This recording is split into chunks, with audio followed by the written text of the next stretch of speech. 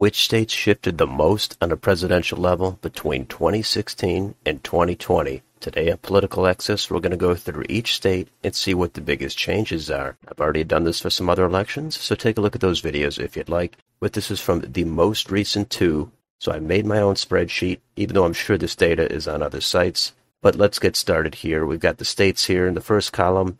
Next, we've got the Democratic vote in 2016.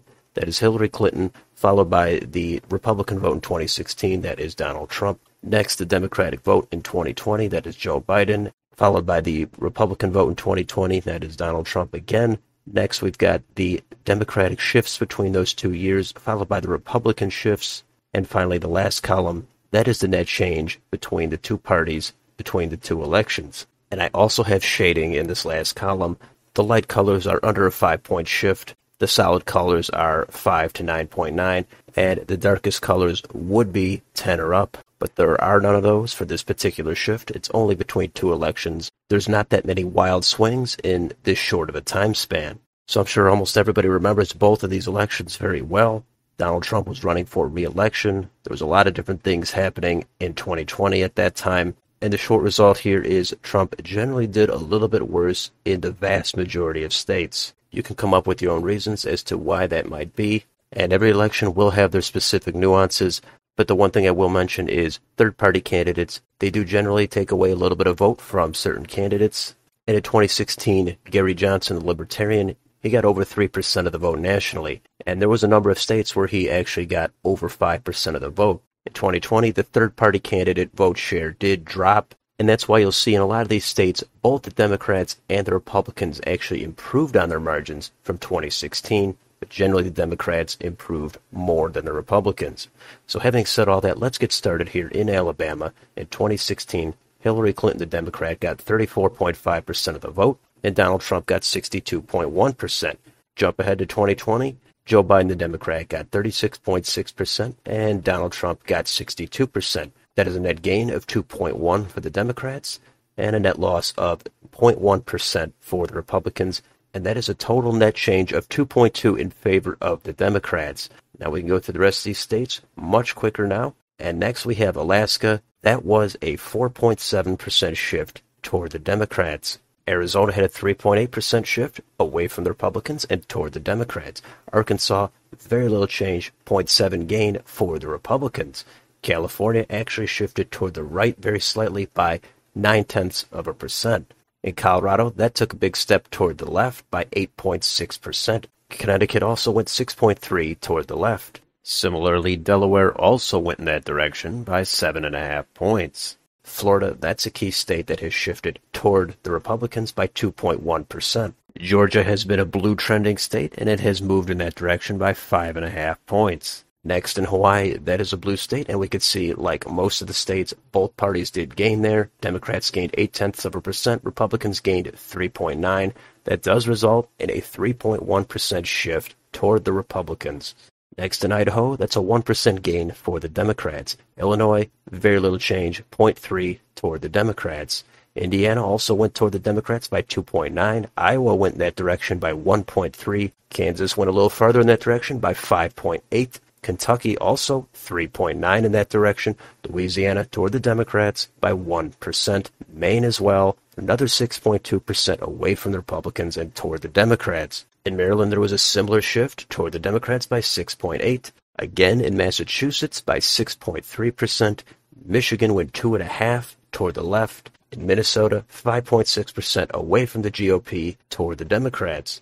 Mississippi shifted 1.3% toward the Democrats, as well as Missouri by 3.1%. Montana did the same by 4.1%. Nebraska, 6% toward the left. The next state is Nevada, and that actually had no net change. If you go down to the 10th of a percentage point, both parties gained 2.2%, and that results in no change. Moving on to New Hampshire, that had a nice shift toward the Democrats by 7%. New Jersey went in that direction by a smaller 1.8%. Next to New Mexico. In 2016, that's where Gary Johnson actually got his highest level of support, and it was over 9%. He was previously the governor of New Mexico, so that would be why his total was higher. So in 2020, he was not on the ballot anymore, and both parties did increase their vote share. The Democrats did it by 6, Republicans by 3.5, and that resulted in a net shift of 2.5 toward the Democrats. Next, in New York, that shifted very little, only 0.6 toward the Democrats. North Carolina went 2.3 away from the GOP. North Dakota went 2.5 away from the GOP. In Ohio, that actually also had no net change. Both parties gained 2% over 2016, and there was no net change for either party. Moving on to Oklahoma, that went 3.3 away from the Republicans and toward the Democrats. In Oregon, that went 5.1 toward the Democrats.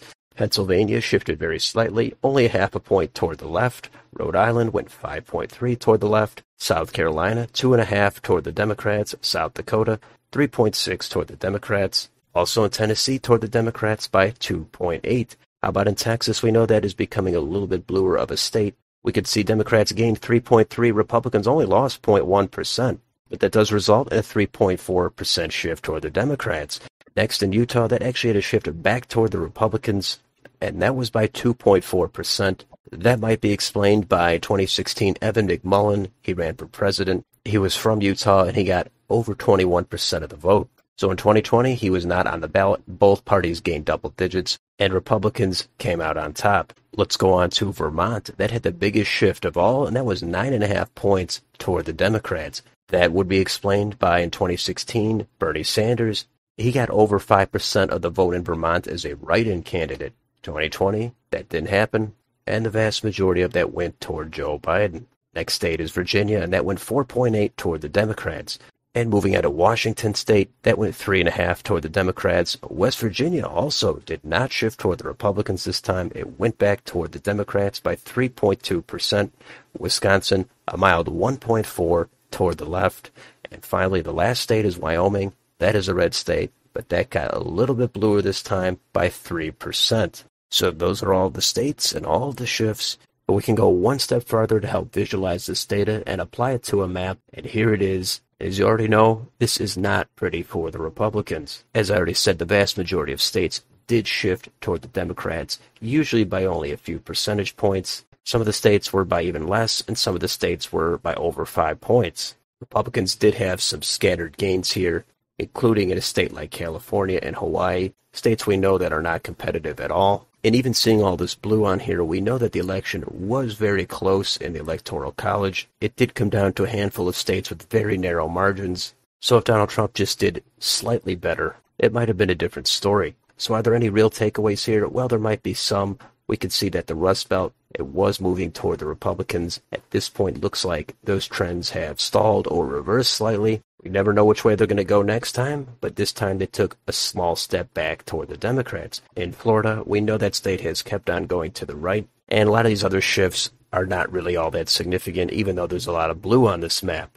But really the only thing we can do from this point is try to anticipate where the trends are going to go in 2 years in 2024. That's much easier said than done, but if you do like seeing the shifts between two elections, especially the two most recent presidential, then this is how the map turned out. So let me know in the comments, what are your thoughts on any of the shifts in any of these states, and which way do you think the trends might go next time? Let me know down below, and on your way out, don't forget to like, share, and subscribe. Thank you for watching, and I'll see you next time.